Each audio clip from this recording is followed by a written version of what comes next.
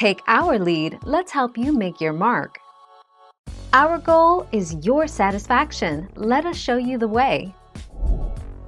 If you are married, in most cases it is more beneficial to file jointly and claim your children as dependents. However, in case that parent's income is so high to prevent him/her from obtaining the Earned Income Credit or the Child Tax Credit, then the other parent should claim the children. 4 June 2019.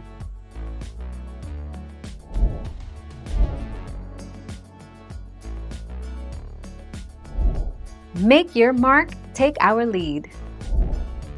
You cannot split this deduction for a single child, but some parents agree to take turns claiming children on alternate years, or if there are 2 or more children, agreeing that each parent can claim one of the kids. 26 January 2015.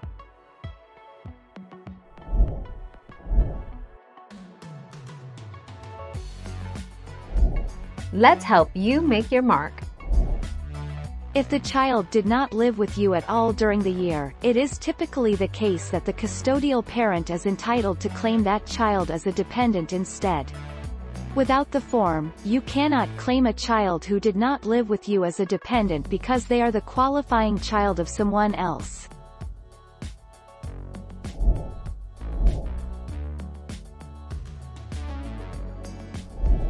Let's help you make your mark. If you are the custodial parent and if someone else claimed your child inappropriately, and if they file first, your return will be rejected if e-filed. You would then need to file a return on paper, claiming the child as appropriate. The IRS will process your return and send you your refund, in the normal time. 7 June 2019.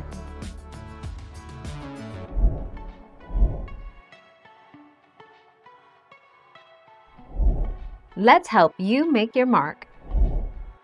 Yes, you can claim your stepchild as a qualifying child dependent, filing as married, filing separate. If you must be the only person claiming the child.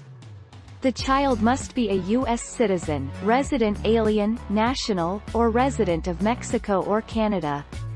The child cannot file a joint return with his or her spouse. 3 June 2019. Thank you for watching. Please subscribe and hit the bell notification.